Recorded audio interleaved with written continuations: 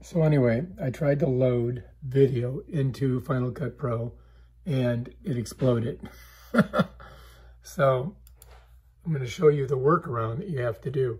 First of all, you've got to highlight one of these, slide down to the very bottom here, and you're going to hit Shift on your keyboard and then click it.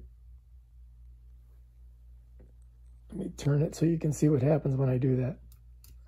They all light up like that. Then you're going to take your mouse and you're going to come up to the top here. You're going to hit File. You're going to slide down. You're going to hit Move to Trash. Then you're going to come in here and you're going to click OK. So now that gets all that stuff out of there. Whoops, there's two more left.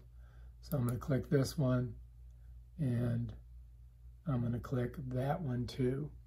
So I've got to hit Shift again and click it, and then it lights it. Oh, didn't do it.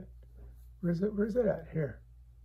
Let's light that one, then put this one here, and then what we're going to do is we're going to hit Shift and then here, and that lights it up. Come back up here, come down, hit Trash. It asks me if I really want to do that, and I do. All right, so now those are all out of there. Now we're going to come back up here. We're going to go, first of all, I'm going to unplug this. And then I'm going to plug it back in. This thing's such a pain in the butt. It's hard to do with one hand and film. But I'm doing it. I can get it in there. Bam, done. Okay, good. Now I'm going to come back up here, click this, go to Import, Media. Now I'm hoping that I shouldn't have a problem with it. Now it's going to show all these like this with the gray lines on them. It doesn't matter. You're going to click this and you're going to roll up to where you want to import. I'm going to import all the ones from here to the bottom. So again, I got to go Shift and then click. And it lights them all up, you see?